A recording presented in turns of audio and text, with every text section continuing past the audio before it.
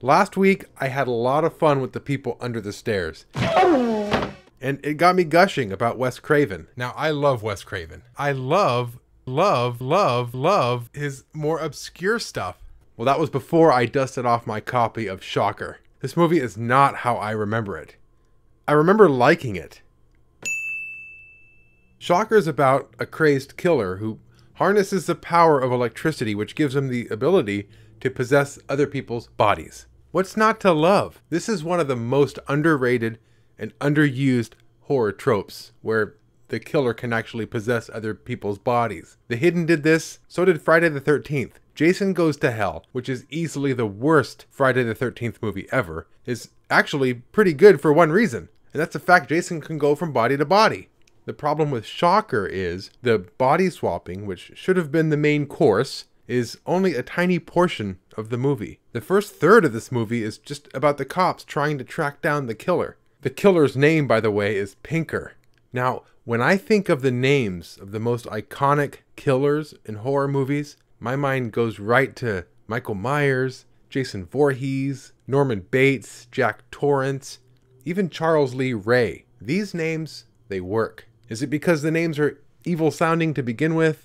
Or do we just associate their names with evil because of the movies? I don't know. Maybe it's a little bit of both. Either way, Pinker does not stand a chance. Wes Craven, you could have done so much better than that. I know, because you already did.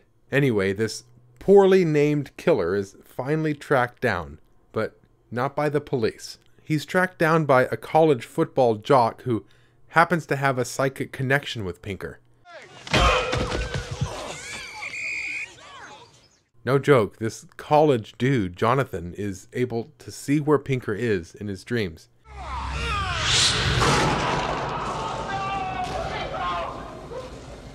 I didn't see that one coming.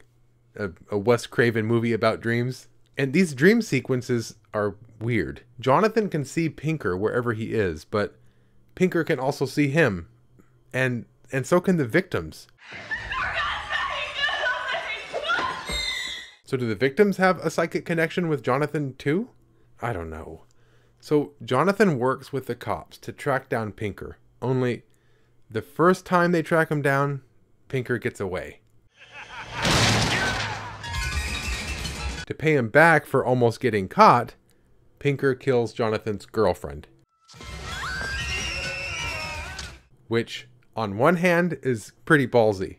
But at the same time, it sucks because now we have to go through the whole beginning of the movie all over again.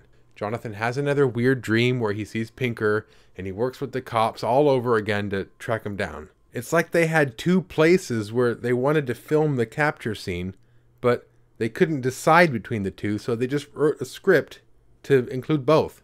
Anyway, with Pinker finally in custody, they sentence him to death, like the following week, because we all know how fast the judicial system works. This is where the movie finally picks up, for a little bit. Pinker gets executed. Only instead of dying, he turns into pure energy, and he's able to possess other people. Let the body swapping begin.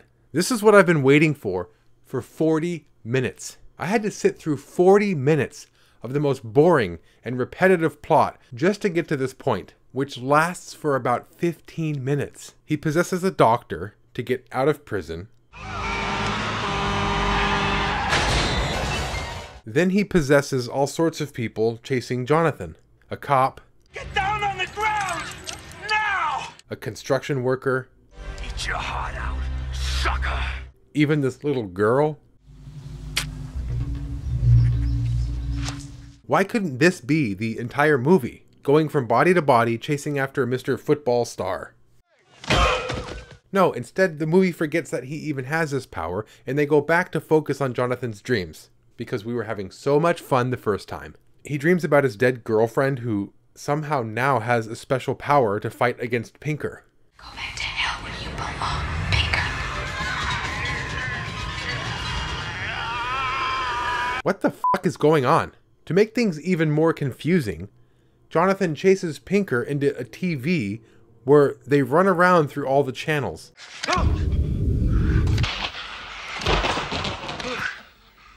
What is it, movie? Can Pinker go inside of other people's bodies or into the TV?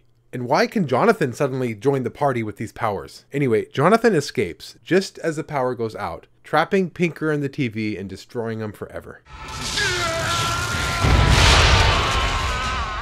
I don't remember any of this. If you were to ask me just 1 week ago, what was Shocker about? I could have answered it easily. It's about a body-swapping killer. But today, I can't answer that. I have no idea what this movie's about. I feel like Wes Craven had a bunch of crazy ideas for a movie, but he couldn't figure out how to piece them all together. So he just threw in some leftover ideas from Nightmare on Elm Street and called it done. This movie's especially disappointing coming after The People Under the Stairs. That was such a fun horror movie. It had such great visuals and fun characters. It even dealt with some pretty serious issues about race and class. But Shocker? I have no idea what this movie's trying to say. If you want to watch this movie, which I'm sure you do, just skip to the 40-minute mark and watch it until you get to the best scene in the movie. You'll know when you get to it.